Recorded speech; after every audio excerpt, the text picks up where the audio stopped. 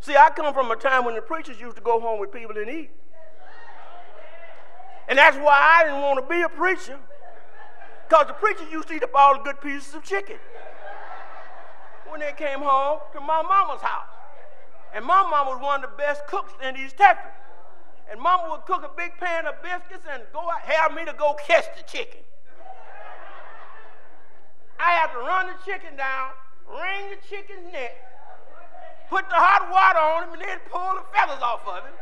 Then she chopped him up, and then I'd be sitting up there like a little boy, hey, go get the drumstick.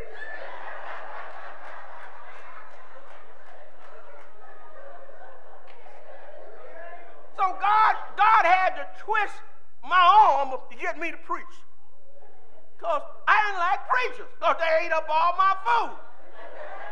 But now when I look back